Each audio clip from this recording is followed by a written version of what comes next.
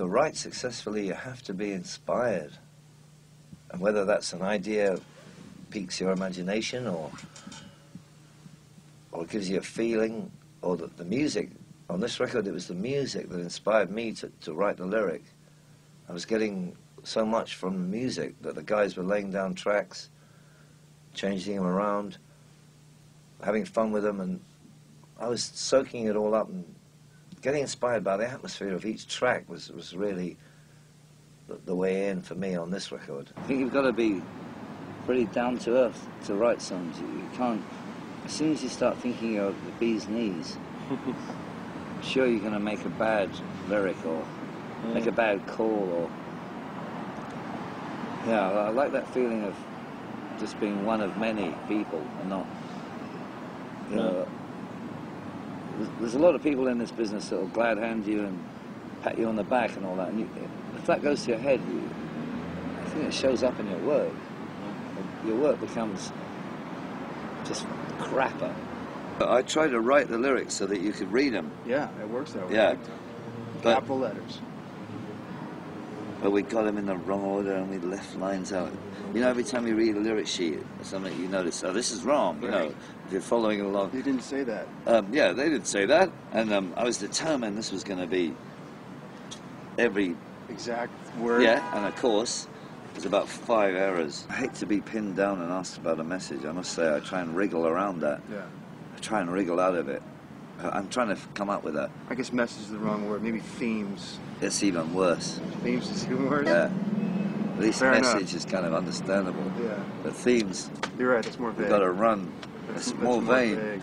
And vain. And vain. Performing is partly joy and partly terror. And you have to be able to deal with both emotions simultaneously and make some sort of sense to people.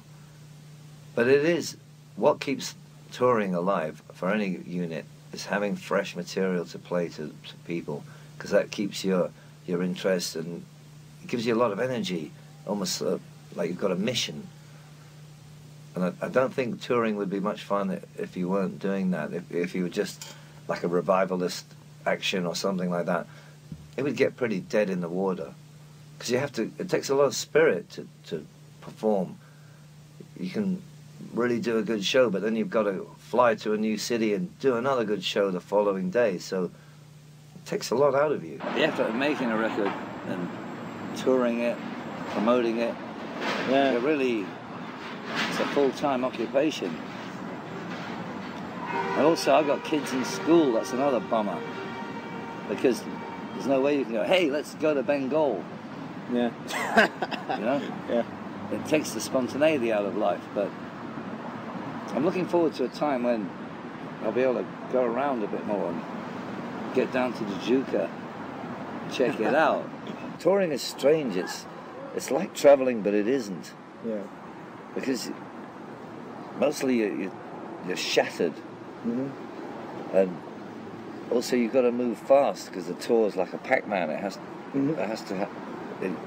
to be kept financially afloat, so you can't linger. I wish it was a bit different, really. It would be nice to spend a week in every joint, in every city, and then play the gig, because you could really see something. But the way it goes, it just goes bang, bang, bang. And so it is traveling, but it's not like really traveling. Yeah, you can't get all of the feeling. Yeah. Although you can see it briefly, but it's not really like traveling. I don't like to know where we're going, actually. Just the element of surprise? Yeah. Now why is that? Because you always end up somewhere interesting. You know, if you have a specific aim or target, and then you arrive at that point, whatever, like the creation of a project or some sort of, it's like boring. You know, you're going to end up there, and finally you end up there, and it's like, there's no fun in that somehow. There's no surprises in it. There's no chance in it. This is a construction of chaos, really. And one more thing. Yes, sir. Here's one of the downsides of the internet. I write talking about set lists, I write them every night. But on the internet, they're onto your game, because everybody knows what you already played down the road in Philly last Saturday night. So that kind of gets me a bit pissed there, that it's taken away the surprise that you can, because back in the day, you know, you turn up in Kentucky and no one knows what you're going to play, and it was kind of fun bombing in the surprises there, but that internet is too damn smart for its own good. We're talking on the afternoon of the first Joe Strummer and the Mescaleros tour date for this American tour in Washington, D.C. And a lot of bands have recently rethought their plans for touring the U.S. Some have canceled their tours of the U.S., and even some American bands have scaled back in light of the current situation in the world, the terrorist attacks, possible military retaliation. Did that at all enter your mind? No. Safety is an issue? No.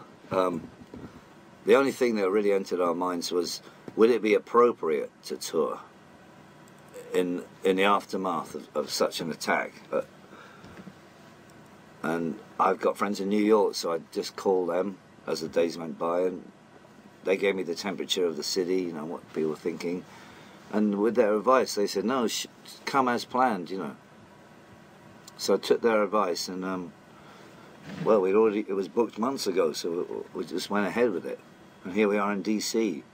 And I want to say to anyone listening is, go out and see groups and films, you know, because a lot of people want to stay at home.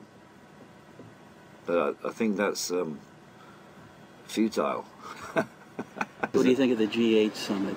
Well, because they decide everything before they go there, it does seem like I mean, you can see that they want a showpiece, but it's almost like a photo opportunity for them, and you can see why people are angry.